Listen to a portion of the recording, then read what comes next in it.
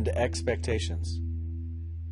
Our decisions to see a particular movie is almost always based on certain expectations, whether it's the publicity of the film or word of mouth, or maybe the genre is appealing. Hollywood producers and screenwriters assume audiences decide in the first 10 minutes whether they like a film or not. Even if we have no preconceptions before stepping into the theater, we form impressions very quickly once the movie begins. As the movie continues, we experience a more complex web of expectations. Many are tied to the narrative, and the narrative is the formal component that connects the events within the world of the movie, and to our sense that certain events follow others, in other words, cause and effect. Oftentimes, a movie starts with a normal situation which is altered by a particular incident or catalyst that forces the characters to act in a pursuit of a goal. And we usually call that the initial incident or inciting incident. There was a playwright, a Russian playwright called Anton Chekhov, who lived in the 19th century.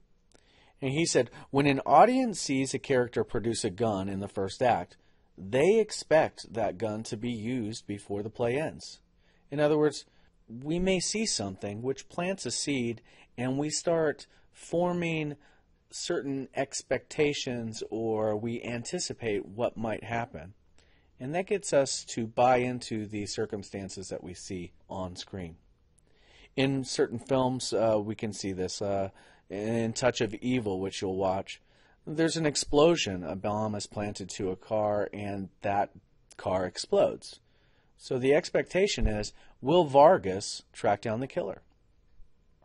In Jaws, at the very beginning of the film, we see a woman that's swimming get attacked by a shark. The expectation is, will Brody kill or catch the shark?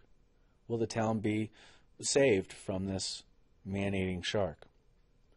Even as the narrative form is shaping our expectations, other qualities may help us out.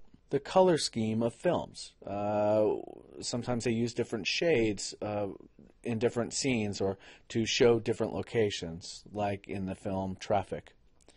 The sound or music can be used to form our expectations, like the Jaws leitmotif. Dun, dun. Anytime we hear that, we are conditioned to expect the shark to make an appearance. The lengths of shots. If a shot is long and uncut, it causes us to anticipate what might happen. If things are very, very still, it gets us to think, what's going to happen? Who's going to win? Let's say it's a shootout, like at high noon, right? And we have these two gunslingers. All that tension building up to the moment of violence gets us to anticipate, is the sheriff going to win, or is the bad guy going to kill the sheriff? And sometimes camera movement can also help shape our expectations. So we see that in films like Raging Bull.